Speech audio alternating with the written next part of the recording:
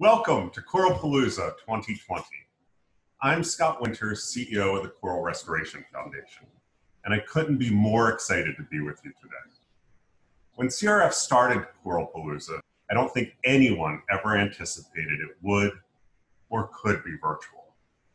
But here we are. Oh, how quickly the world can change. In essence, that's why Coralpalooza started in the first place. The world is changing rapidly. In recent decades, the world has changed so much that humanity is facing the loss of one of the Earth's greatest ecosystems, tropical coral reefs. The reasons for the loss are complex and varied, but Coralpalooza is about hope. The world can change rapidly, and Coralpalooza is about inspiring hope that through individual actions, no matter how great or how small, each of us can change the world. And together, the sum of these actions and these collaborations can rapidly accelerate change. So welcome in this time of change. This new, albeit unexpected format gives us an opportunity to connect and engage together across the world with fewer boundaries. Let's make the most of it. There's now lots to explore from all over the world. I'd like to start the events by introducing our keynote address to set the tone for the day. I'll then be back for a few minutes to say a few more things about Coralpalooza and this year's format. Then you can explore coral reef restoration around the world. So let's dive in. It is our pleasure to have Coralpalooza kicked off this year by Tom Moore, one of the world's great champions and advocates for reefs. Tom is the Coral Restoration Lead for the National Oceanic and Atmospheric Administration's Restoration Center. For nearly 20 years, he has been at the vanguard for restoration, bridging academics, conservation, and policy. He leads a cross-agency, multidisciplinary team working on issues that range from the role that natural infrastructure can play in mitigating the effects of climate change to the appropriateness of genetic interventions in restoring coral reefs. In addition to his role at NOAA, Tom is co-chairman of the Coral Restoration Consortium, an international organization that brings thousands of people together to work on restoring the world's reefs. He is an aggressive, big thinker, willing to tackle the hard problems, while also understanding that reefs get restored one coral at a time. So without further ado, my colleague and my friend, Tom Moore. Thanks for that kind introduction, Scott, and welcome everybody to Coralpalooza Digital 2020. I'm excited to be here today to talk a little bit about coral reefs and coral reef restoration with everyone. Are they rocks? Are they plants? Are they animals? In fact, coral reefs are all three. They're made up of small polyps that form together by the millions to create individual corals, by the billions to create the reefs we know by name, and by the trillions to create the vast underwater seascapes we can see from space. Together, those reefs represent one of the largest living things on the planet. These reefs form the foundation of one of the planet's most important ecosystems, one that will be here long before humans, and one that, with our help, will be here long after you and I. As you gaze at pictures of the reef longa or the reef itself, you'll realize that it's not just the corals that are alive, but the whole reef is as abuzz with activity as Manhattan at rush hour, at least up until a few months ago. You might even see one of the nearly 100 million people that recreate on or near reefs every single year. But much more than pretty pictures, coral reefs literally feed large portions of the developing world. They play an outsized role in the world's fishery production and provide primary food security to nearly 500 million people in Asia alone. And the reefs don't just feed these communities. They provide their first line of defense against coastal storms and serve as a revenue generator worth nearly $10 trillion. What's often lost on people, though, is for some countries and people, their entire way of life is tied to the reef. The reef is the lifeblood of their culture, their economy. It is their protector both physically and spiritually. And without it, they really do not stand a chance. For many island nations, the question is not if reef loss will destroy them. It's just a question of what will come first: the loss of their economy, their culture, or the unmitigated waves. And it's not just coastal communities that benefit from reefs. The same chemical defenses that corals use to protect themselves from predators on the reef are finding their way into next generation treatments for cancer, HIV, and cardiovascular disease. Who knows what other treatments might be left lurking under the surface for the viruses and the diseases that are still sure to come. Unfortunately, this is where the story takes a more somber turn. Many of you have probably heard the news over the last 4 years about the bleaching event that has plagued the Great Barrier Reef and other reefs worldwide. That reef system alone is estimated to have lost 50% of its coral cover in just 2 years.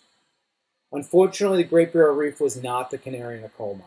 In fact, it was the latest victim in a well-predicted mass mortality event that's been underway since the mid-1990s and gaining speed and intensity every year since. So I'm often asked to explain what exactly is going on. I'm sure many of you here know what the human body temperature is, right? 98.6 degrees Fahrenheit. What happens if that goes up 3 degrees Fahrenheit for a few hours? You're not feeling pretty well. What about 6 degrees for a few hours? Things are not looking good and you're probably on your way to the emergency room. Now imagine that same 6-degree fever for weeks. That's what's happening to coral reefs worldwide every single year. As amazing as coral reefs are, most can simply not handle that level of heat and quickly turn a stark white. This is what we call coral bleaching. If the temperature stays high for more than a few weeks, that bleaching quickly turns to death. We've already lost 50% of the world's coral reefs to climate change, and the rest could be gone by the end of the next century. But what if we do something about climate change? Many are on the forefront of new technologies that might just help reverse the climate trend. Those revolutions might save humanity. Unfortunately, those revolutions by themselves are unlikely to save coral reefs. Carbon already committed to the atmosphere is likely to trigger more frequent and severe mortality events for at least the next 3 decades, setting us up for a mass extinction event without intervention. That was an unacceptable result for the billions of people that rely on coral reefs, and it certainly wasn't an acceptable answer for our team. So faced with this problem, we sat down with the experts on bringing species back from the brink at the Smithsonian Institution. What they told us was that to recover coral reefs, we needed to do 3 things that were actually backwards of traditional conservation thinking. Normally, you're taught that you first solve the underlying issue, in this case, climate, before beginning to take a cautious approach to restoration and intervention. However, in our case, they prescribed that we immediately begin to rebuild populations with more diverse and resilient corals, that we work faster and more aggressively than we would have ever thought necessary, and we do this all while working in the background to address the underlying problem of climate change. So to understand how to do that and how we're going to use restoration to make that difference, we need to first understand a little bit about coral reproductive biology. See, most coral species reproduce in 2 ways. One is simply from breaking apart and spreading genetic clones of the same individual around the reef. This is what we call asexual reproduction. The other form of reproduction is sexual reproduction. This is where the eggs of one colony come in contact with the sperm of another genetically different colony in close proximity. And this is how coral restoration comes into the picture. Coral restoration is literally the act of harnessing and manipulating these sexual reproduction processes to our benefit. This is where it gets a bit tricky, though. Most coral species only have 1 sexual reproduction event a year.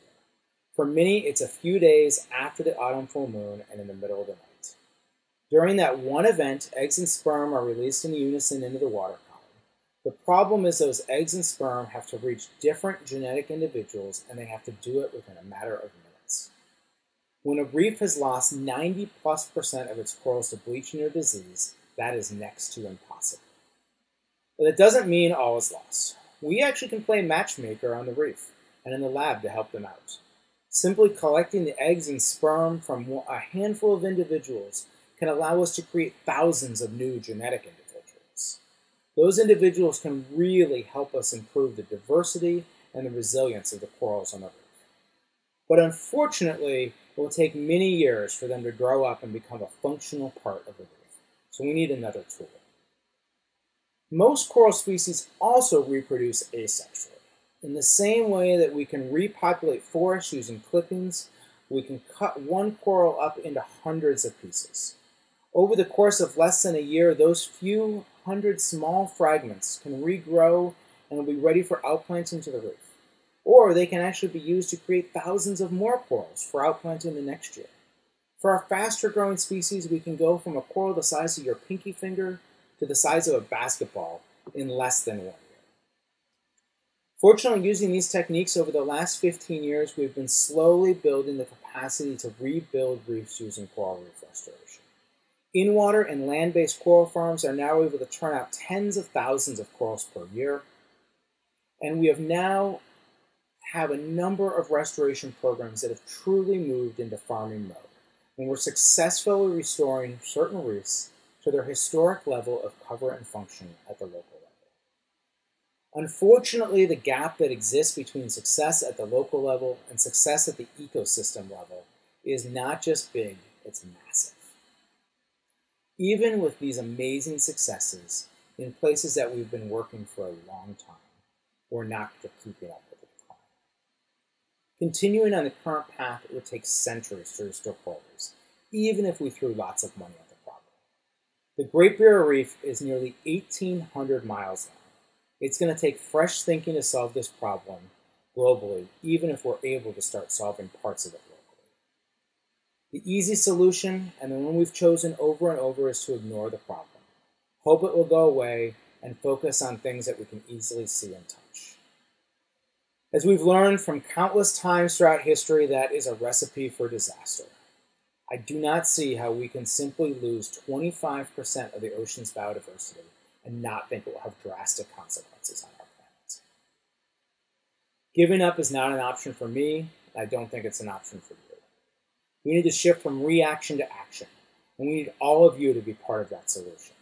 We need to come together as a community of scientists, politicians, advocates, educators, and students. And we need to look at multiple solutions at multiple timescales at the same time. So how are we going to do that? First, we need to dramatically expand the work we're doing today, both in terms of scale and efficiency. That means getting people like all of you watching this involved. For some, that might mean actually getting underwater soon and helping plant corals. For others, that might mean working on new technologies, business models, and helping raise awareness. Organizations like the Coral Restoration Foundation and their partners are doing amazing work, but currently can only work at a fraction of the places they're needed. What if with more support they had the resources to work in twice as many places? What if at the same time some of you helped them develop new techniques that allowed them to work them 5 times more efficiently? That means exponential change, and in the scope and scale of restoration. That change compounded across the world can start to truly shift the needle in favor of coral reefs. But what about all those warming oceans I talked to you about earlier? You're probably just thinking we're going to throw more good corals and have a problem. Well, if we combine that exponential change with some help from Mother Nature, we might just actually have corals that can help stand up to those warming ocean temperatures that are still to come. We know that after every mortality event, there are winners and losers. We also know that repeated sublethal exposure to high temperatures makes some corals stronger. By combining the evolutionary underpinning of survival of the fittest with the mantra of what doesn't kill you makes you stronger, we might just be able to have corals for restoration that can handle that 6-degree fever a little bit better than their native counterparts. We're on the cusp of change now, and with continued support can likely get there in a few years. But that will only get us part of the way. We need to embrace the lessons learned from other fields and apply them to the field of coral reef restoration. We have to stop having coral biologists trying to solve problems with PVC pipe, duct tape, and zip ties, and start moving towards custom, purpose-built solutions. What if we challenge the assumption that coral reef restoration has to be performed by snorkelers and scuba divers? While I love diving as much as the next person, it's unlikely that we will ever be able to improve human-based diver efficiency by more than 5 to 10 times. And even then, we would still be limited by the fact that a diver can only get a good 3 hours of work in every day, and even then, probably only half the days in a given year. We need to harness the power of automation, robotics, and artificial intelligence to work at scale, to work at the scales that will be necessary to address the global challenge. These are not solutions that will be available overnight, but we need to start investing in them now so that they're available when we need them, while at the same time working hard with the tools that we have available today to make all the change we can and buy time. Unlike other global challenges, it's unlikely the typical market forces will step in to solve this problem.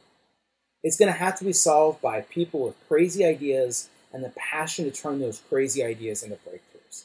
In other words, it's going to have to be solved by people that are just like you, that are tuning in to listen today and participate in this event. The challenges we face are similar to hurdles that have been overcome in other fields. Those of us that have looked closely at the problem firmly believe the tech exists to solve it. We just need the right people sitting at the same table with an incentive to solve it. The challenge is huge. The goal is audacious, but saving coral reefs might just help save the world. Whether helping plant a single coral 1,000, whether it's building awareness or contributing resources, there is a role for everyone. I encourage all of you to explore all the Coralpalooza Digital has to offer over the next few days and find the best place for you to help. I encourage all of you to join us on this journey to success. We firmly believe we can get there, but it's going to take everyone involved to make it happen. Thank you, and have a great day and week enjoying Coralpalooza Digital. Thanks, Tom. That was spectacular and inspiring. I told you he had big ideas. And change comes from both big ideas and from small ideas. Insights from experts, aha moments from hobbyists, bridge building across disciplines, and from seemingly simple questions that I can't answer from children, like my 2-year-old. Coralpalooza is about inspiring hope, that everyone can take action and be part of the solution. The challenges that our reefs are facing are hard. There is no denying that. This isn't about pretending those big issues don't exist or trying to be blindly optimistic. The hard issues need to be wrestled with head on. But regardless of what the issue is or how big the challenge may be, solutions need to start with individual action. Great waves of change occur through individual actions. At the end of the day, reef restoration happens one coral at a time, and changing the world occurs one person at a time. So let's change the world together. Through this crazy new virtual format, we can explore reef restoration projects from all over the world. We can participate in kids' activities, ask expert questions, and learn about some of the cutting-edge work that's being done in the field. But at the end, this is about you. I want you to be inspired to take action. If it's saving coral reefs, great. But even if it's something else to help our environment, that's the goal. We're all interconnected, and we're all connected in some way to the world's coral reefs. To be clear, this is not a fundraising program, and we want it to be free for everybody. What we want, what I want, is your engagement. Every great change starts with one individual taking action. So thank you, and together, let's Coralpalooza.